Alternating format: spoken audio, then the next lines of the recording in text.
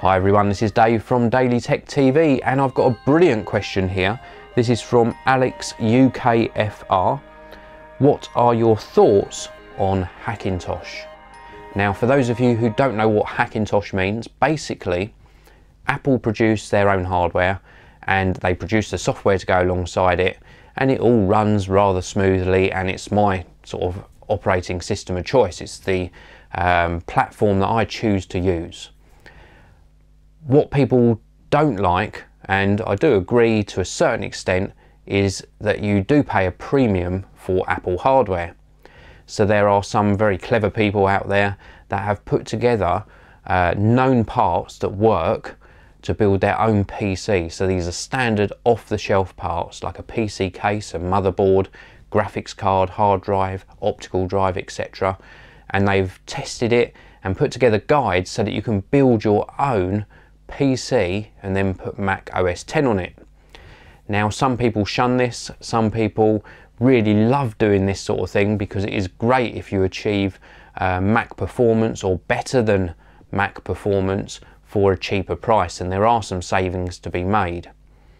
What I would say is that my thoughts on it are, if it works, then great, absolutely superb, brilliant that you've saved some money, and great that you've achieved something. It's certainly something that really does interest me.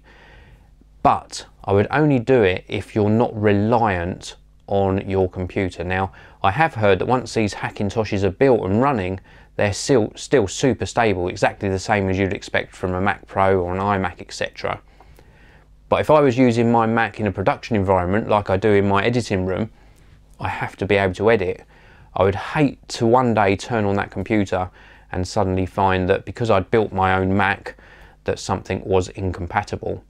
I think the rule of thumb with Hackintoshes is once you've built it and you've got it running, is not to do software updates until you've checked out the forums and the various guides that are available online.